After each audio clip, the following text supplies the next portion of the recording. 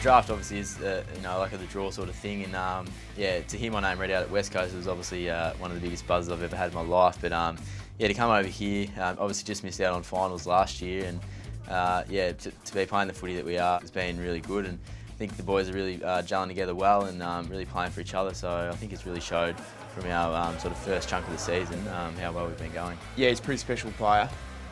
It's very rare as a 7th year player to have a man crush on a 1st year player, but I do. I love the way he goes about his business. He's a really respectful kid, goes about everything the right way, really eager to learn and eager to be the best player he can be as soon as he can be.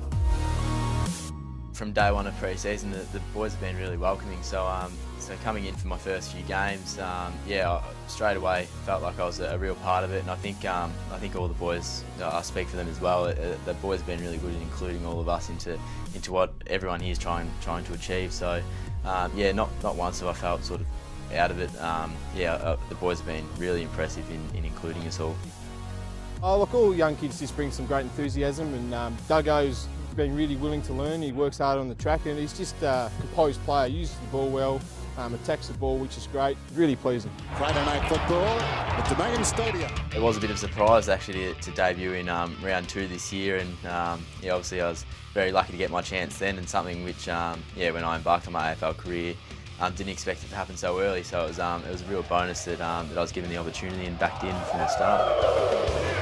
The way he plays his footy, he's a real classy player when he gets the footy in his hands, but he can also get in and win his own ball.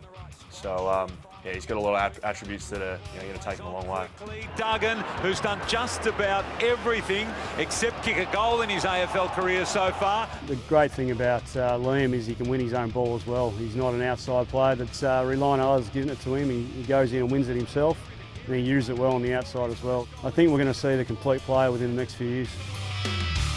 Simo's been really good. I've been really happy playing under him, and he's really good with the young blokes, which I think is pretty important, pretty good from his behalf. So he's been really good for us, and obviously worked with Adam Selwood as my development coach through the midfield, and he's been right from day one been a massive help to me.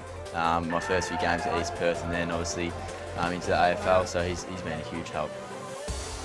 4 Victorians coming over, it sort of helped a little bit settling in the first few months, and then yeah, we've got Alec as the WA boy, who's sort of showed us the ropes and the good spots to eat lunch and all that sort of stuff. So he's been really good, and yeah, I think the first year boys are really getting along well, which is pleasing.